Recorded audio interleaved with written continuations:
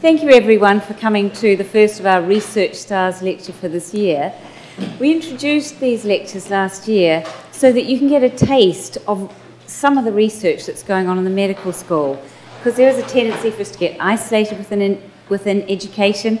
People are burrowing away doing such fantastic research. So the idea is to, about every 6 or 8 weeks, to have one of our stars come and talk to us about the research that they're doing. So it gives me great pleasure to introduce Professor Pariante,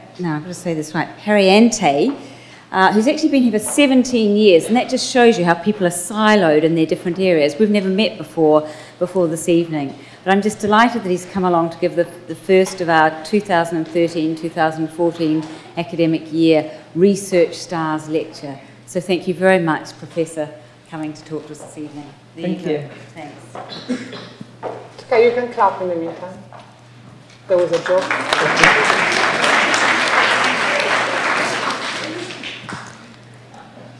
Well, thank you. I mean, I don't want to kind of destroy the stereotype that you have about academics being narcissistic and self-centered, but how can I say no to an invitation that's called the star?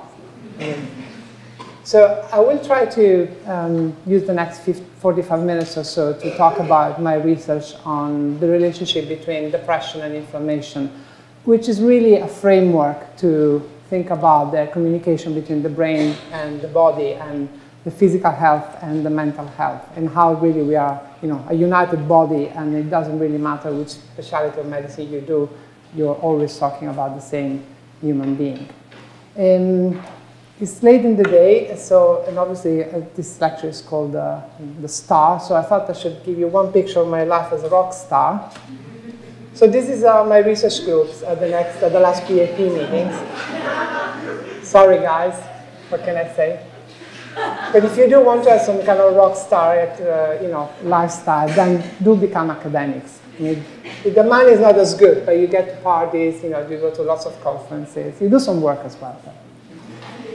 So, I hope I've kind of activated your interest now, and this picture is a little bit more scientific, and it's talking about inflammation.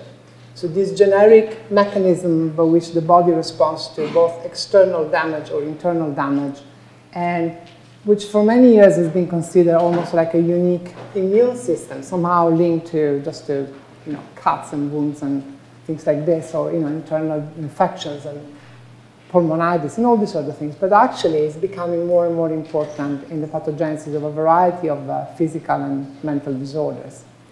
And you'll hear about inflammation in the context of coronary heart disease, stroke, diabetes, and more also in the context of mental health, and as I will discuss more today. So really this lecture is, as I said, about what happens in the brain and in the body of an individual where it undergoes a period of severe stress and potentially of depression. So when an individual develops a state of continuous sadness, clinically significant impairment in functioning, often cries, suicidal ideation, so a condition which most often is triggered or is associated with acute or chronic stress. And we know from research over the last 40 or 50 years that depression is not just a brain disorder, it's a body disorder, and there's a variety of biological systems that are abnormal. And here in this picture, I just put the two that I'm more interested in terms of research, and I'll show some data regarding these two systems. So here you can see the inflammatory system. So in general, the immune cells and the product of the immune cells that circulate in our blood, and I'll discuss how these are important components of behavioral response. And here you can see the hypothalamic pituitary adrenal axis, which is the main hormonal stress response system, which is also profoundly abnormal in major depression. And we'll go through some of this data in a second. And obviously here you see the brain because of the important communication of all these systems together. Now, these slides, these are our data, but these slides could have been shown almost identically 40 years ago. These are the level of plasma cortisol measured at 9 in the morning in a group of severely depressed patients in a hospital. And as you can very simply see, Here you have values of the PRESS patient. They're much higher. They're almost double the value of a group of MASH controls. The hyperactivity of the hypothalamic pituitary adrenal axis and the subsequent hypercortisolemia is one of the most consistent findings in biological psychiatry. It's been shown over and over and over again in depressed patients, especially in the most severe depressed patient. What is new, however, what has been perhaps one of the most recent developments in biological psychiatry is that parallel to this activation of the HP axis, there is also an activation of the immune system. So here you can see the plasma interleukin-6 levels in the same depressed patient. And as you can see, almost mirrors the cortisol, almost higher, so higher, not double, but higher the levels of the healthy controls. And it's this coexistence between activation of the immune system and activation of the hypothalamic pituitary adrenal axis, which we think is one of the key abnormalities that underlies the pathogenesis of depression and potentially targets for treatment and intervention. Now, from a strictly biological point of view, you can also see this as a model of looking at the interaction between the brain and the immune system, which is obviously bidirectional. So the brain, or if you like, the behavior can regulate the function of the immune system. We know, for example, that stress increases cortisol levels. We know the stress increases catecholamines, and all of this has an effect on the immune function. But perhaps even more important is what you see here, which is the fact that the immune system can also affect the brain. So the cytokines and the product of the activation of the immune system have a profound effect on brain function, which again we'll discuss more in details in the next 20 to 30 minutes or so. And it's this effect and this communication that is really important in underlying the relationship between the mind and the body, the brain and the periphery. Now, as I said before, when we talk about inflammation, that's the image that comes up in our mind. So, this is a wound that cuts the skin, allows penetration of germs, virus, bacteria, which then attract the local activation of immune cells, monocytes, which becomes macrophage once they get into the tissue, local production of inflammatory cytokines, which then work by containing the local damage. If the inflammation is relevant, if it's important, if it's diffuse or present in more than one site, you have a transmission of signal of inflammation across the body, because obviously the cytokines released in situ can also go into the circulation, will reach other immune stations, spleen, lymph nodes, and will signal to this immune station that there is enemy in the body, and then the system needs to get activated to protect the body. It's a very simple, very effective system. You can also have cells that are activated locally that then go into the circulation, transmit the immune signal in the other station. So when we talk about measuring biomarkers of inflammation in the context of biological psychiatry, there's a number of things that you can actually measure. So you can measure subpopulation of immune cells from the blood, and there's been studies showing changes in the type of cells, of immune cells that circulate in the blood of the depressed patient. You can measure cytokines. You just show you some data on plasma interleukin-6, and I'll show you some more data on other cytokines. You can measure proteins that are released, other proteins that are released in response to inflammation. And one of these is C-reactive protein, the CRP, as it's indicated in this picture. Now, I'm just spending 1 minute and 1 slide on CRP because it's a really important biomarker, both from a medical point of view and from a psychiatric point of view, because it is one of the most used biomarkers in psychiatric research in terms of understanding the role of the immune system. It has been chosen really because it has a profound medical relevance. So we know that high level of C-reactive protein predict further recurrence of stroke or coronary heart disease. So it has a really medical prognostic importance. And that's why it's been chosen, because it's so clinically relevant, to use it as a marker of health, of physical health and immune activation also in psychiatric patients. The CRP is produced by the liver in response to the activation of the immune system, largely in response to interleukin-6 activation. And as you can see, it has various functions, but one of them is that it coats bacteria or other external agents, favoring then the attacks on immune cells and phagocytosis. It probably also has a direct immunomodulating effect by accumulating in the tissue and facilitate inflammation. But the key thing is that you can measure it in the blood relatively easy. All laboratory can do it consistently, reliably, and it gives you an indication of inflammation. And I'll show you some of our data that are directly using this biomarker. Now, what are the evidence that depression and inflammation are associated? Well, I'll show you our data. That's obviously not enough to convince you. So this is one of 3 meta-analyses now that have compared all the studies measuring cytokines or markers of inflammation in depressed patients versus control. This, as you can see, used the candidate, the most usual suspect candidate, CRP, which I just mentioned, IL-1 and IL-6, which are the 2 most important inflammatory cytokines. And without going into much details, the summary of the abstract here clearly show that each inflammatory marker was positively associated with depression, so there is a link, an increase of each of these cytokines in patients with major depression. And interesting, we also found that it's not only in patients who are severely depressed in hospital samples, but also, as you can see here, in community-based samples. So patients that are in the community, and so they are within the moderate spectrum. So really a biological abnormality across, if you like, the spectrum of disorders, but certainly across the clinically significant spectrum of depression.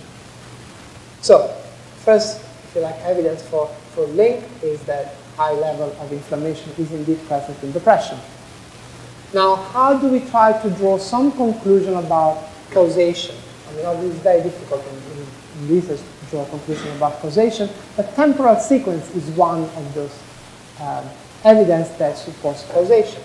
So is depression leading to inflammation, or is inflammation leading to depression? And what most studies show now, and this is one meta-analysis supporting this, it is actually inflammation that predicts and precedes the onset of depression. So it's something about the high level of inflammation that then predisposes the individual on the future development of depression. So the cross-sectional studies cannot show you this, but the longitudinal studies can show this, and this meta-analysis, which was recently published, show exactly this, that in all the studies investigating, so all longitudinal studies that had investigated inflammation at time 1 and depression at time 2, and they all found clear association, a positive association, so that depressed patients, so that high level of inflammation at the baseline predict the development of depression at a later stage. Later stage being months or years based on the different studies. So there's not only a cross-sectional association, there's a longitudinal association with inflammation preceding and predicting depression. Okay? What other evidence can I give you to convince that this is not just some kind of exoteric story that a psychiatrist is coming to tell you at 5 o'clock in the evening? Well, randomized controlled trial, for those of you who are fans of evidence-based medicine. This is perhaps one of the most influential trials published last year in the context, in fact this year, a few months ago, in the context of psychiatry. It's a clinical trial using infliximab, which is a TNF-alpha antagonist.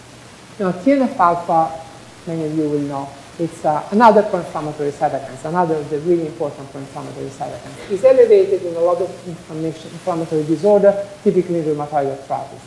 And TNF-alpha antagonists have been shown to be effective drugs for the treatment of rheumatoid arthritis. So what this study has done is, based on the evidence we are showing until now and the concept that depression, so that inflammation is causally linked to depression, has done a trial looking at whether using a potent anti-inflammatory, so TNF-alpha antagonist, we can have an antidepressant effect, selecting, in this case, a quite severely depressed patient who had failed to respond to other antidepressants. Now, the results are really interesting because they are both negative and positive at the same time. So, if you just concentrate for a second on these slides here, on this part of the slide, you can see this is the change in the depression severity over time, so over the 12 weeks of treatment. The HAM-D is the Hamilton Depression Rating Scale, which is a typical scale that we use to measure longitudinally depressed symptoms. And if you look at the two lines, the black one being, the black dot being the infliximab, so the TNF-alpha antagonist, and the white one being placebo, you see there is not much difference. So this is a study that if you look at the whole population, is considered a negative study. There's no effect. There does not seem to be an effect of the anti-inflammatory on depressive symptoms. However, if you now look at this slide, part of the slide, here the authors have plotted the level of CRP expressed as logarithmic. So the higher the number, the higher is the CRP, so the higher is the inflammation, and the change in the Hamilton Depression Score. This part of this graph is patients who improve with treatment with infliximab, so patients that show an antidepressant effect. And as you can see, higher level of C-reactive protein here, higher level of C-reactive protein predict positive response, so an anti-inflammatory action, but a low level of CRP predict no antidepressant response. In fact, patients even getting worse. So what the study showed that indeed depression, inflammation is causally related to depression, and you can treat depression by treating inflammation, but only in subjects that do have increased inflammation, not in all depressed patients. Now, this is one clear example of what we now try to do across medicine, a personalized medicine approach. So you can imagine a future when a depressed patient comes into the clinic and I do the CRP levels, and based on the CRP level, I decided, okay, you can take fluoxetine, you can take Prozac, or no, I'm sorry, your CRP level are high, it might be better if you start straight on an anti-inflammatory. Okay? Personalized medicine, that's what we all want to do this, and it's coming in psychiatry too. So, there is definitely an active biological process for which this activation of the immune system exerts effect at the brain levels and uses the behavior that we call depressive symptoms, which can be targeted and produced by targeting, producing an improvement in the depressive symptoms. But what are these mechanisms? Even those of you who are just at the beginning of the medical school will have heard already the dogma that the brain is immune protected. There's no relationship, there's no communication, unless obviously you got multiple sclerosis or you have meningitis. But actually, again, science has moved quite a lot forward from this dogmatic approach. We now know there's at least two pathways for which immune activation in the periphery can affect brain function. So first is through the vagus nerve, that you can see on the top of the picture here. So the principle, as you know, is that the vagus nerve not only contains the efferent fibers regulating parasympathetic activity, but also include afferent fibers that produce transmit somatic sensation, visceral sensation from the body. Now, the vagal nerve is sensitive to local inflammation. So the activation of the inflammatory system in the periphery directly stimulates the afferent fibers, which then brings a signal up to the vagal nerve into the brain, producing the activation of a number of brain areas that here are indicated, and that are all, if you like, within the limbic system, so brain areas that are really relevant to emotional response. Here you can see, for example, the bed nucleus of the stria terminalis, the paraventricular nucleus, which are really important for emotional response. So you now have a system for which peripheral inflammation can change the function of the brain by neuronal communication that does not require entry of cytokines into the brain. But you also have a second mechanism, which again is operating in condition of stress, which is the fact that obviously at the level of the choroid plexus, which is indicated in red across this picture of the brain, at the level of the choroid plexus where the cerebrospinal fluid is formed, the broadband barrier is quite leaky. In fact, it's not even the broadband barrier. It's the barrier between the choroid plexus and the CSF is quite leaky. And there, around the area of the choroid plexus, you also have area in which the blood-brain barrier per se is leaky. So it allows the communication and the passage of cytokines signal between the blood and the brain. So there are studies showing that in this area of a more leaky blood-brain barrier, you have, which are indicated here, you have the possibility that the peripheral inflammation transmit the cytokine signal across the blood-brain barrier, either because cytokines go across the blood-brain barrier, or because the cytokines activate signal on the endothelial cells, which then transmit the signal on the other side of the cells into the brain. Either way, there's clear evidence that you can have a diffuse activation of the immune system in the brain coming from the blood, in the area where the blood-brain barrier is leaking. So it's not true that the immune cells cannot communicate to the brain. They can, both indirectly to the vagal nerve and directly by allowing inflammation signal to go through a specific area of the brain where the blood-brain barrier is leaking. Okay, so if there is a relationship between the inflammation and the hypothalamic pituitary adrenal axis, and they tend to be both of them activated and abnormal in both in the same depressed patient, is there a relationship between the two? And also, many of you may have thought, is that actually a counterintuitive finding? Because all of you know that glucocorticoid hormones, cortisol and its pharmacological equivalent, so dexamethasone or prednisone, are actually anti-inflammatory, have an anti-inflammatory action. So when we have a patient with a acute inflammatory status, we give them dexamethasone, we give them steroids, and cortisol is just the endogenous steroid. So how is it possible that in the same patient you have both increased activity of the HP axis, so increased cortisol level, and increased inflammation?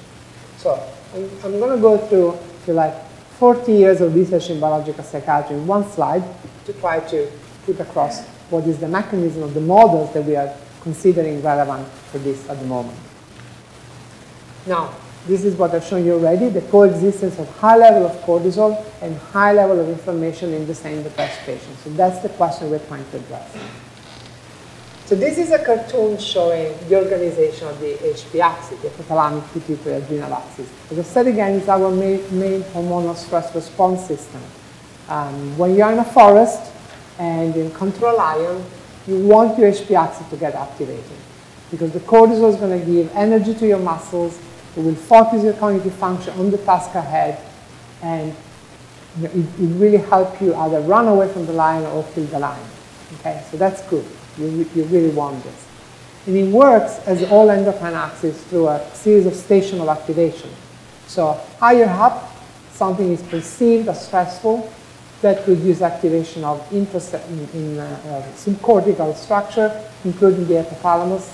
The hypothalamus produces CRH, or corticotropic releasing hormone, which then stimulates the pituitary to produce ACTH.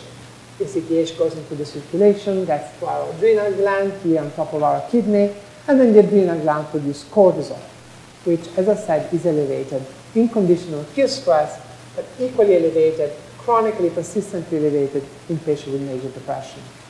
Now, in this figure, you can also see this other part, this arch that links cortisol back through the main station of the HP axis through a system that we call negative feedback. That's what the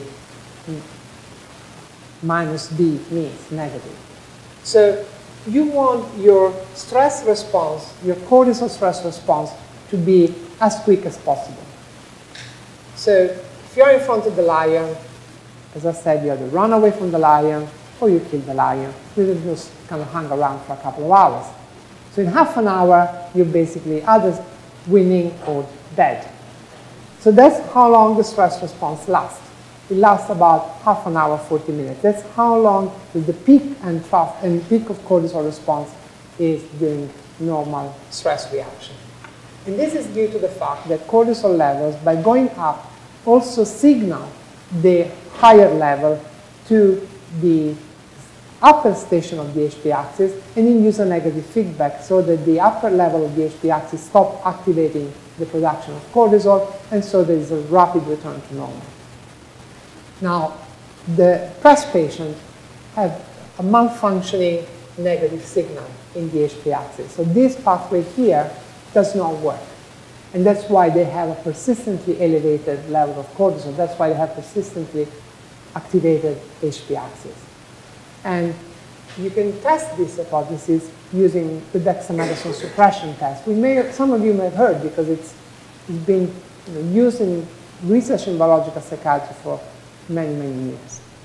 So if you can just summarize what I said until now, these negatives in condition of stress or depression, you have an abnormality in the function of the receptor for cortisol that mediates this negative feedback. So the glucocorticoid receptor here that no longer function. These are the receptors that mediate the negative feedback. They no longer function, and this leads to what we call glucocorticoid resistance. So cortisol is no longer able to keep its own secretion under control.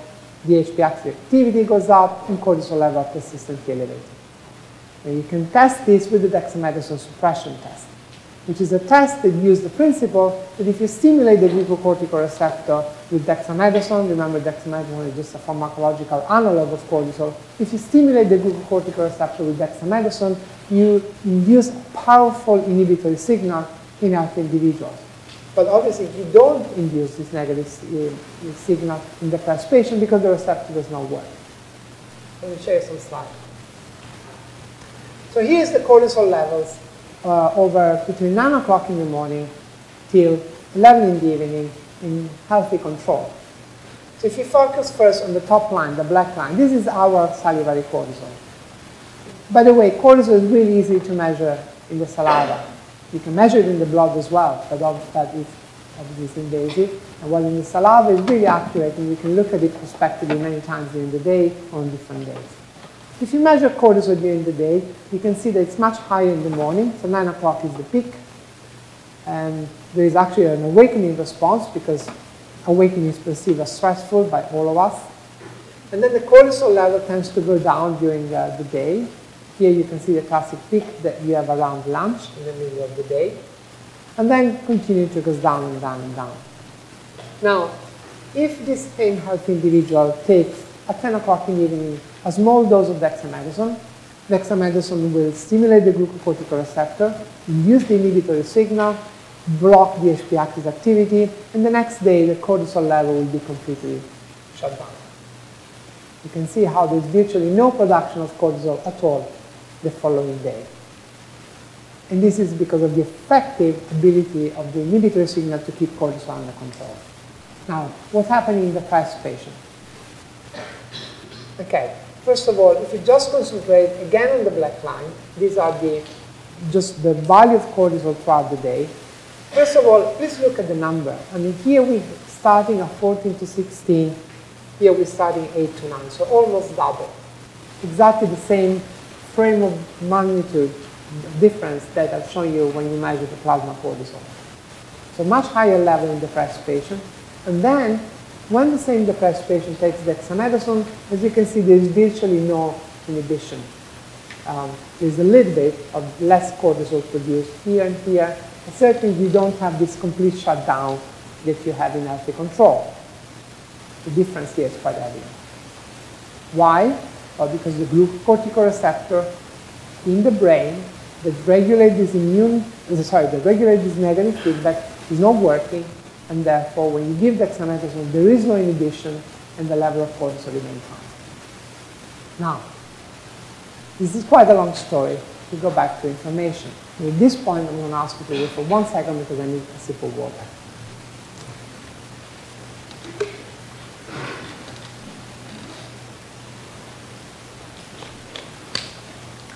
Thank you. So, why I've made this long, convoluted conversation about HP axis when we're really talking about inflammation? Well, obviously, I'm still trying to address the questions, how can you have concomitant higher level of cortisol, which is supposed to be immunosuppressant, and a high level of inflammation? Well, what we now know is that in the cells of the immune system here, the same receptor for cortisol, so the receptor, the glucocorticoid receptor, which mediates the inhibitory signal in the brain and does not work in the depressed patient, also mediates the effect of cortisol on the immune cells, and guess what? Does not work in depressed patients. So the cells of the immune cells of depressed patients are resistant to cortisol because the glucocorticoid receptor does not work. Exactly as the same receptor does not work in the brain, it also does not work in the periphery, in the immune cells. So you now have high level of cortisol, but in the presence of glucocorticoid resistance, you don't get the signal going through, and the cells remain activated even if the cortisol level are high. Let's address the question, how can you have both concomitant HPA axis activity, hyperactivity, and concomitant inflammation? Now, then the next question is this clinically relevant? Does that give us information that are important for our patients? The answer is yes. So I already showed you data from the clinical trial from another different, which I just want to clarify was not, I wish it was my study, but it wasn't my study. So I show you a clinical trial showing that high level of inflammation predict response to anti-inflammatory drugs. But we have data showing basically the mirror image of that, which is that high level of inflammation predict lack of response to standard antidepressants. Here we use a slightly different approach. We don't measure cytokines in the serum or in the plasma, but we measure the cytokines mRNA also produced in the blood, which you can do that by collecting blood in special tubes that stabilize mRNA from cells. And then you can do gene expression, others are candidate genes, or you can do an Affymetrix approach in which you compare thousands and thousands of mRNA. And we actually do both, although in this study I'm going to show you only the data from the candidate gene. So we measure 3 cytokines, interleukin-1, MIF, or macrophage inhibiting factor, and TNF-alpha. And we look at the level of inflammation before starting an antidepressant, and then we correlate that with the response to antidepressant treatment. This is now normal antidepressant, so Prozac or equivalent. Although in this study, we're not Prozac, we're equivalent. And as you can see, higher level of inflammation measured by all the 3 cytokines, IL-1 beta, MIF, and TNF-alpha, predicts lack of future response to antidepressant. It's higher in the non-responders, so those that do not improve with the standard antidepressant, have higher level of inflammation across these parameters. And this is actually really an important clinically and statistically meaningful finding. So if you look at the variance explained by the level of the cytokines, how much can we predict of the treatment response to an antidepressant just using our cytokines level? You can see that by putting together the 3 cytokines here, we can explain almost half of the variance. So half of the amount of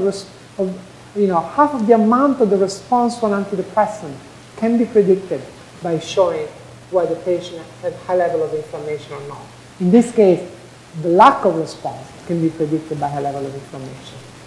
So by putting together the data from this study and the study and the clinical trial that I showed you before, you have this, as I said, this kind of true mirror picture that if you have high level of inflammation, you do not respond to standard antidepressant, but you may be better off starting or receiving an anti-inflammatory drugs, while if you have low level of inflammation, then you're responding more to standard antidepressant, and you do not need an anti-inflammatory drugs. These are both studies in this replication, so please do not go out there tomorrow and start getting, prescribing anti-inflammatory to your patient if you're a psychiatrist, or taking anti-inflammatory if you're depressed, but definitely we are on the right direction for personalizing treatment in psychiatry. Now I'm aware of time, and there's one more piece of data that I want to show you before finishing, which is this one. So why depressed patients have high level of inflammation? I mean, we look at the biological mechanism. We've discussed the fact that, it's because the cells are not sensitive to cortisol, therefore they are activated, they're not kept under control by the cortisol level, and that's fine, that's the biological mechanism. But why is depression on this pathway leading to, so why inflammation is on this pathway leading to depression. So one model that we've been describing for the last few years is the possibility that inflammation characterizes a group who are at risk of developing depression because of a trajectory of recurrent life stressors. So in other words, that first you have events in your life, and as I'll show you in a second, predominantly events in your childhood, so childhood trauma, repeat stressors in childhood, which are in itself a risk factor for depression. Then this leads to the inflammation, to the inflammatory responses, which then lead to depression. So the causal pathway really starts really very early. Now, it's not easy to test hypotheses like this because you need longitudinal cohorts. And I've been really lucky to be able to collaborate with Ashram Kaspi and Timmy Moffitt that are at the Institute of Psychiatry and at Duke University, who are certainly some of the world's most famous social scientists. And they have coordinated a study in Dunedin, in New Zealand, where they've been able to follow up the same birth cohort since birth. Obviously, the study was started before they came on board. And the adult subjects are now in their 30s. And we did a very simple study. We looked at whether a history of childhood trauma was associated with inflammation in adulthood, and how depression modified this interaction. And that's what we found.